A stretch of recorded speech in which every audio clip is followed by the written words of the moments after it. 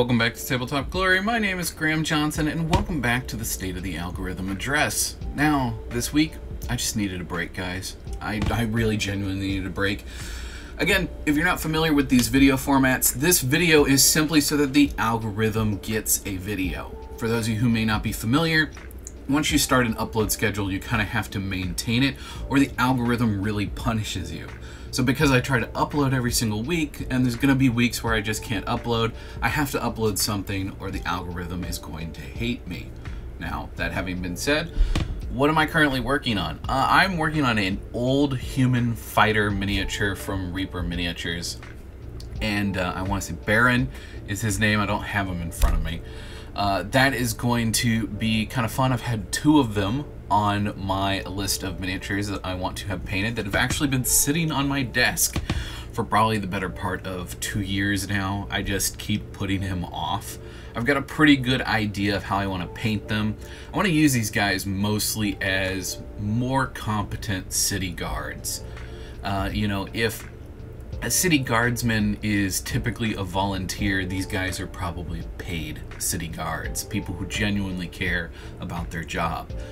So they're going to be a little bit better equipped, their armor is going to be a little bit nicer, they're probably going to have the town's colors painted on them. In this case, I'm currently either leaning toward blues or greens. If you guys have a preference on what you'd rather see me paint, go ahead and put that below, as that's probably going to be the color of the capes as well. So if you guys are wanting to see how to paint capes in a specific color, go ahead and leave that below. I am open-minded to yellow, but I'm not a big fan of yellow, so we probably won't do yellow, at least on these guys. I've got some other guys coming up that I will be doing yellow on, so if you're interested in learning how to paint yellow, I've got a tutorial for that coming soon. Now, I've got a lot of fun stuff planned. I just got to set some of the time aside to do some of it, because some of it does take a bit of planning and a bit of execution. Remember, we were talking, I believe, in our last update video about I want to do a Bob Ross inspired miniature diorama, but as if looking through the lens of a camera, so to speak, by using magic cards and cutting the artwork out and basically replicating my version of that artwork in a miniature diorama inside of a relatively small space. And recently, I think I might actually attempt that with Pokemon cards as well. I haven't 100% decided exactly how I'm going to do that, but I am open-minded to it. So, all that said though, I do have plenty of other miniatures, as well as I want to start a series, a blind, so to speak, a blind, not a blind bag, but like a blind bag style experience. So I've got these miniatures. I've got these miniatures. It's going to be kind of hard to see. These are Townfolk miniatures. These are pre-primed and ready to paint. And then I've got Dungeons and Lasers. In here I've just got the horses, but I have all of these man, that's really washed out. I have all of these miniatures put together, not primed yet. So I've got a huge box of miniatures. You can see that's stuffed full of miniatures. There's over 150 miniatures in here.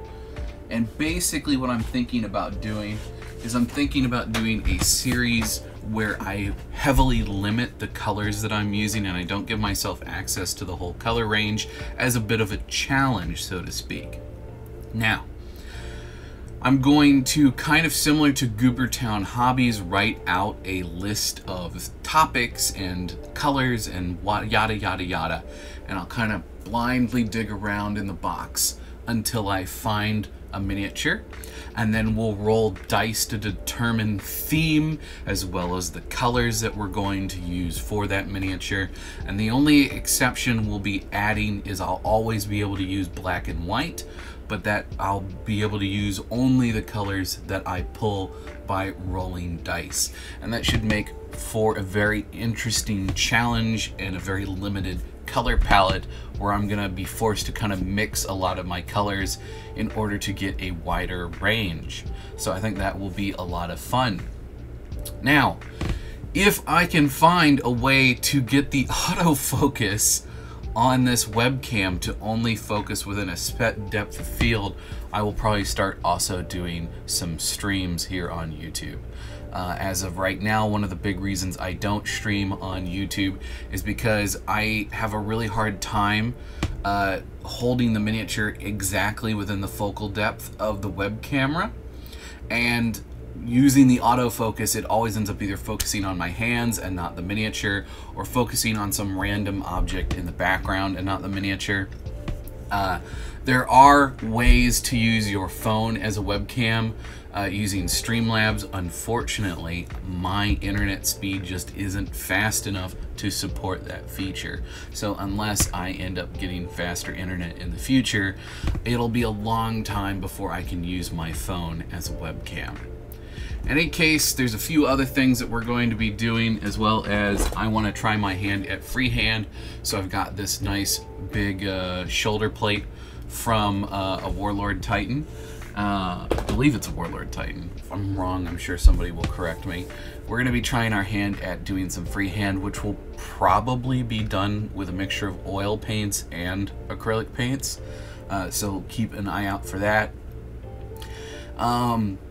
And yeah, I've also got a ton of Gundam stuff that I really don't know how I'm going to turn into videos, because I don't know if I could assemble an entire Gundam in a week, let alone paint it as well. So that might become a monthly thing where I try to do one a month. But yeah, lots of fun stuff coming.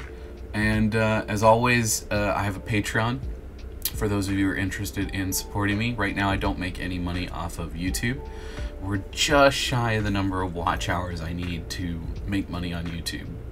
But if you're interested in supporting me financially, that's a really great way to do so. And as always, if you're interested in video games, go check out my Twitch channel. I do some VTubing over on Twitch where we just play video games. Right now we've been playing a lot of Star Citizen. I know not everybody's a fan of Star Citizen, but we just had a big update and the game's a lot of fun. So go check me out over on Twitch if you're interested in that. My username is Ovan the Wise. In any case, I'll see you guys in the next one. And remember, may your display case always be filled and your pile of shame never run empty. Bye-bye.